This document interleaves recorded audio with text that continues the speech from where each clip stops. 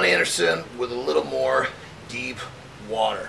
Okay, we're going to talk about proteins. Now, protein is my thing. I'm a huge protein connoisseur. I live off of protein and fat. The last video we talked about checking your metabolism with what I call the corn test, which hopefully some of you got a kick out of. Anyway, for those of you going to follow my program, the corn test is just about the only time you're going to get carbohydrates, so enjoy it. Anyway, so let's talk about proteins. So I'm going to go just kind of give you some examples. So myself, too much egg white protein, especially uncooked, is going to tend to give me the shits. It's going to speed me, I can't say it's going to speed up my metabolism, but my digestive tract does not agree with too much egg white. In which case, obviously, in terms of the corn test, you're going to be spitting that corn out too quickly. I think from the standpoint, if you're going to pick a single protein to eat a ton of, I would always have to go with red meat. Ground is the way I like to go. Pre-digested, you're going to get more nutrients out of it. But back to, I think and as a whole in general, I think the way to go is to keep a pretty good profile.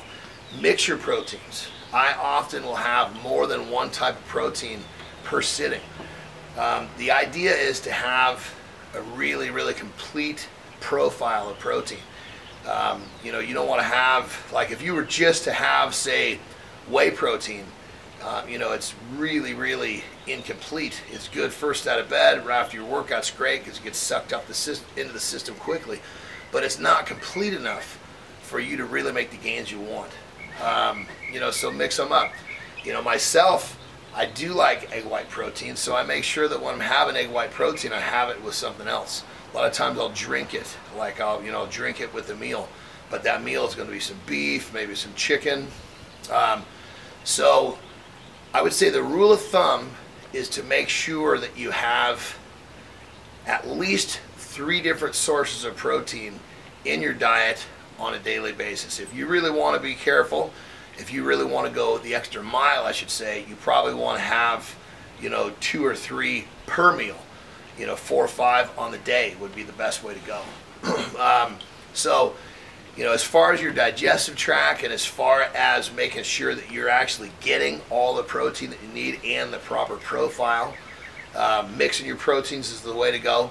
The only way for you to really find out what's working best for you is to start using this, use one protein a lot and see how you feel. Like chicken is one that people can tend to eat a ton of. I eat a ton of chicken in the final days of my contest prep because, as we all know, I don't use carbohydrate. I use protein and fat, so as I get closer to contest date, my fat continually drops, which means I start my prep off with lots of red meat that has a lot of fat, and as I continue on, it goes to chicken, to fish, and even to egg white. Obviously because my fat is lowering. So myself, I know that I can eat a ton of chicken and I'm going to be okay. I eat a ton of egg whites, not okay. So that's my advice. You got to kind of play with it. Everybody's different. There's actually studies that go back. It talks about your heritage, where you're from. I'm actually Nordic. I'm Scandinavian. So, obviously go way back to the Vikings. They ate a ton of fish. Up in Scandinavia. So, myself, in my heritage, I'm supposed to eat a ton of fish, and it's supposed to work well with me. Now, do I like to eat a ton of fish? Not really. But when I do, I have no problems with it. So that's another way you can go. Look into your heritage, find out, what, your ancestors had available to them, and that's another place to start. So anyway, there you have it. Mix your proteins, test your proteins, find out what works best with you. The last thing I want to say, get organic proteins. If you're getting proteins that are filled with hormones and shit like that, that's never going to work as well. You want to eliminate toxins from your system. Your body cannot operate well when it's getting bogged down with all that shit. So next time we're going to talk about being uncomfortable.